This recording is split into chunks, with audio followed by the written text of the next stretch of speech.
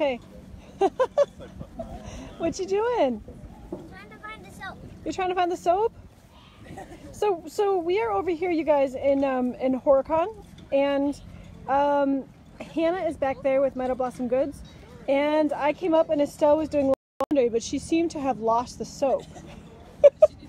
She needs help. Yeah, I would help her. I would help her, but I have long sleeves on. So Estelle's going to teach us how to do laundry. Okay? So she's got her washboard, and she's got the dirty clothes. I should have given you my caps and stuff. You guys could have had Estelle wash my caps. So she's got the soap, and she's scraping on the board. She's so cute. You're doing such a good job, honey. And for those of you who don't know, Estelle is Hannah's little girl from Meadow Blossom Goods. So now she's going to ring it through the ringer. Hey, Blacksmith Bob. Good job.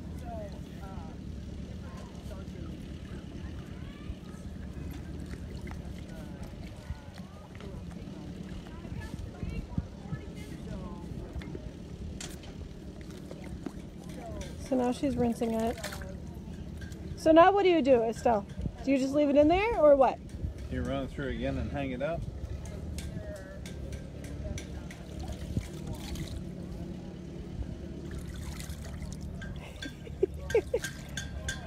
Oh, you're just gonna hang it up? Are you done? Yeah. She's done with the laundry? Okay. Probably a little chilly, it's a little chilly, yeah. Are you staying warm? So this is Meadow Blossom Good. Hannah is the one who does the historical laundry. You can find it in her shop and in our shop. And we're gonna just walk over here now. She is explaining some of this, and we will pop over here. Kind of the best of both worlds. So it's just kind of cool. I never use starch, so it's like not many people do these days. no. So my grandmother did. Everything got ironed, no matter what it was. Everything. Yep. And if she didn't have time, she'd roll your clothes up, throw them in the freezer, and then she'd bring them out, and then she'd iron them. Yeah, keep them fresh, I guess. Yeah, one of the coolest things that I've learned throughout all of my research there is that some of the techniques have you ironing things when they're not quite dry. Instead of having you do the extra step of sprinkling in the middle, they'll just have you take it, dry it most of the way, and then you iron it. And that is what I've gotten the best results with. Hey Ben, so Ben is wondering where we are today. So we are in Horicon. Do you know what this one's called? The park? Or whatever? What's event. the event? Living History Days. Oh, okay. Horicon Living History Days. Horicon Living History Days. At Riverbend Park. There you go. So should we see what Hannah's all got for her setup? Yeah. I think it's adorable that Estelle is doing laundry. So we don't have the full shop set up this weekend because it was so terrible weather-wise yesterday that I didn't want everything elements. Yeah, I can't blame you. We have the full set of starches. I have my gum Arabics. I have my bluings. I have my soft soaps, and we have some new pieces from Carol for our morning jewelry and stuff. There. So, Just get those amazing boxes.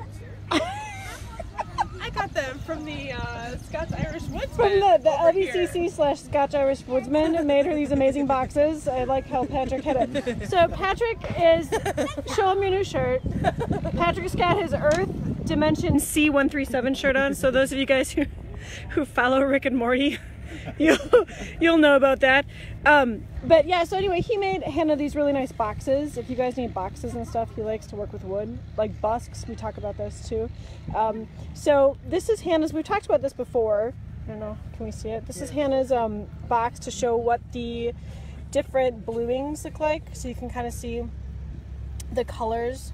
Is there anything else you want to explain to us I about love this my box? bluings, but I'm kind of a science geek about it now, so I don't know. We covered pretty much everything in that other video. And she's got a new one that we don't have. The American. Can you tell us about your American bluing? Yeah, the Do you want American. to show them the bottle? That is a prepared aniline bluing. What does that mean? So that means it's all mixed up, ready to go. And this is a big case of a little bit goes a long way. So you really only need like half a teaspoon to get this bluing, to get your water ready to go if you're gonna blue it. For like a regular washing machine size? I haven't tried it in like my wash machine. Well, you should, and you should get back to us. I know I should. I just, you have so much like less control. And then we also have leather blacking. I know we had a question in yesterday or the day before, I can't remember. I don't know if I answered it yet about the blacking. You answered it, but I have yet to like forward it. And we have soft soap. Those are available in both of our shops. And then these two. We'll talk about these. So these are, and these are up in my shop at Meadow Blossom Goods. And my friend Carol makes all this stuff. So we have some genuine jet earrings and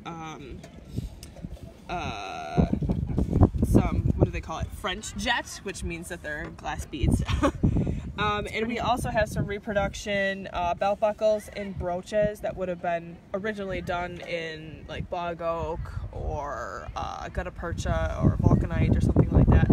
So morning jewelry was immensely, and wind, hence the small shop. It was really popular, especially during the Civil War, because obviously so many people were in mourning, and it got especially popular when Prince Albert passed away, because Queen Victoria pretty much spent the rest of her life in some variation of mourning. And obviously if Queen Victoria is doing it, like, everybody has to do it, because she is a total trendsetter.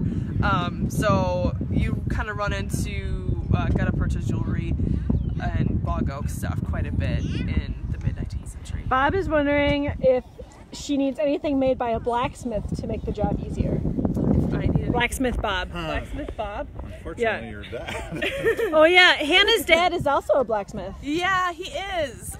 But I don't know, I guess I wouldn't complain if I had my own picking irons. I could do some cool videos and like stuff. There you go. That is something her dad doesn't make. There's not very many people who makes them, but Blacksmith Dad Bob does make them. Also, it would go with my gum Arabic. Yes, because if you're pinking you need with gum Arabic. Oh, y'all can work out a video deal. We have plans for next year. And at then Oshkosh. also Hannah makes tallow candles too. Hannah does a little bit of everything. What is this, starch? Yeah, that was, I just saved it from yesterday because I had it out so that the school kids could be like, hey, this is starch, check it out. And then Ben says, awesome, it looks really similar to black powder rendezvous that we do in the Midwest. Thanks for the live feed. You're very welcome. Should we go see what Estelle is doing over here? It's kind of chilly. Are you guys having tea? Or are you having apples? Are you? She's busy eating her.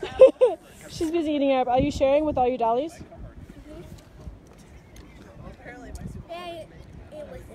Oh, they're gonna eat that one? Aren't you cold? You can cover your legs and sit like a little lady? She's like, no, not today. I worked really hard. I'm not. So, also there is a pie contest that Patrick is going to judge. We'll go around here. I don't have much battery left. So, hey, Sheila's watching. So we'll have to see. We should also walk into. Actually, let me do this real quick. Well, I can do that. We'll walk into Living in the Past shop, because they are the ones who make the soap for our shop, and they have they're actually carrying our products too. So our products are getting out to more and more of the reenactments and the rendezvous and living history events. So if we're not there, you know, you still may find our stuff. Oh, there's Lonnie. There's her father, who runs the shop. Okay, so this is Living in the Past shop. No. Living in the Past shop. It's not Living in the Past shop. We're on live. Oh, you're live? So. Hey, Vicky. Okay, so this is their shop. And you know, Lonnie and I like love rocks and sage and all that fun stuff. Our rock collections are pretty large. Some of these, and then see here, like this, Patrick made these boxes, and then Lonnie's daughter Autumn painted them. So this is a reproduced box, painted exact same way as I think it was like a 1780s, 1790s. This one was also reproduced, and then Autumn painted it. Candles and things, I don't know, I like to use them for ribbons. And so you make, so that's beeswax. Right. So if you guys need like wood finish stuff, then you can go to livingintthepast.llc, livingintthepast.llc.etsy.com. Yep. They just have some really cool things. They have like wooden crochet hooks. Over here, her dad is a woodsmith. What do you call them? Yeah. A wood turner? Wood turner? Yeah. Not sure of the correct term, but. And also, they do like pockets, embroidery, things like that. They have some of our teas here, some of our pomades. This is hers. This is a soothing facial scrub, and this stuff can be found on her website, her Etsy shop too, Living in the Past LLC. Our fans are here, and this is really pretty. Her dad made this setup, but you can see our products over there. And then of course she has her soaps. So if you're looking for soaps and don't find them in our shop, she carries a lot of soaps. We carry the historical, so we actually carry the stuff in the center. So you definitely have to check out Living the Past LLC on Etsy, because there's a lot more soaps to be had. And then this is kind of like the gentleman's section, and her dad makes like really cool hand-turned shaving brushes, things like that, and those are also in your Etsy too. And there's a lot of like really pretty different ones to choose from. And then, you know, soap dishes. It's also, remember, it's Mother's Day, so don't forget about Mom, you guys. Like, that's Sunday, right? Yeah, tomorrow. Mm-hmm. And then a few of our things, bowls. These are actually, he's working on making soap pots, those replicas of those ones that we found in that shop. So these are what he has so far as a pretty roughed out, it's pretty nice though, round soap dish. So like our archives, which we always say that we're going to go through, and we haven't yet, but at LBCC our archives are quite large. And one of the things we have in our archives is like a soap pot, and it has a cover. It's a gentleman's shaving pot. And so we gave them to her dad, and her dad's working on reproducing them. And you would actually just buy them with the soap in at that time, and they were quite popular. I think they were like in the 30s and stuff, but we have pictures from, I should probably like show your face. So we have pictures from I'm not sure, like a veterans museum of like original 18th century shaving brush and shaving pot for like Joe Schmo, for like normal everyday people. Right. And so we're working really hard on trying to get some of this stuff. Like, my list is like miles long. So we talk about a lot of stuff, you guys, and like it's all in process. It's just that it takes a lot of research and development. That our lists are so long and we can only get so much done in a day. So you don't feel free to like just double check on things with me. It's always good to like send me reminders of things, but I promise you that if we talk about it, we are working on it. It just takes forever. And so these are some historical ones. Do you want to talk about? These were found originally at, I can't remember what fort it is because I always get it wrong. One of the forts out east, and it was found like in the ruins of the fort. And so we took the pattern and Dad replicated it. The only thing that he changed was, I think the hole was square. That's what it was. Okay. The hole was square for the soap to sit in, and then because our soap bars are generally oblong shaped, he just created it oblong instead of a square rectangular shape. So this is what a gentleman would have used to shave with in the 18th century. One of the things that he would have shaved with. So he made several of these in different types of woods. And then some of them have matching brushes that you could buy as a set, or you could just buy them individually depending on your preference. And they're all treated with our beeswax wood finish, and so they're completely food safe. And I was just talking to a gentleman who had purchased one like 2 years ago. Okay. And he said he uses it for his family to just put soap in. Sure. And so it's like sits in water and stuff, which, Okay. you know, if you guys have soap, don't let your soap sit in water. Never But he sit in said water. that it's still in amazing condition. Like, Really? Okay, even after good. doing things he's not supposed to be doing. Sure, sure. Well, very good. Glad to hear So, that. right? Yeah, Yeah. yeah. That's really awesome. And then we'll just take a quick look at, because some of these are really cute. Her labeling is really cute. So all these soaps can be found on her website, which is livinginthepastllc.etsy.com. These are the ones that we carry in our shop. And here are some that we don't. Yeah, Alicia. Yep. Alicia, she showed them. Yeah, what are you holding up, Patrick? The crochet hooks. Specifically designed for older people. They'll be able to hang on to them. I like the fact that he's like in his cowboy... My judging outfit. his cowboy / Rick and Morty outfit, talking about crochet hooks. Talking about crochet hooks. Yeah, exactly. Jack of all trades, right That's there. because that's how cool you are, Patrick. And bowls and such like that. So, if you come out here, there's a lot to do. Horicon is fun. We actually have quite a bit of antique stores too, like between Horicon and Beaver Dam, where we live. But it's a pretty large place, and it's really beautiful. I know, like, they had rain yesterday, but today and tomorrow are supposed to be good. So.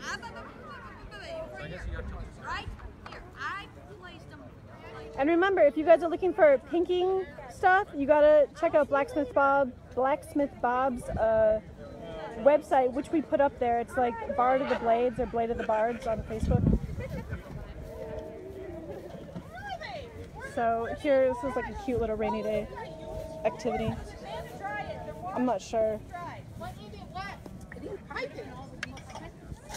It was right there. I remember.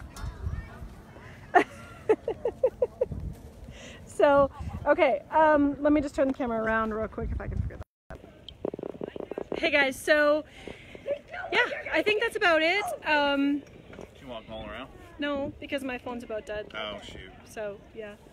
Okay, so anyway, we will see you guys later, and have a great day, and we'll keep up with questions if you guys have questions. So, take care.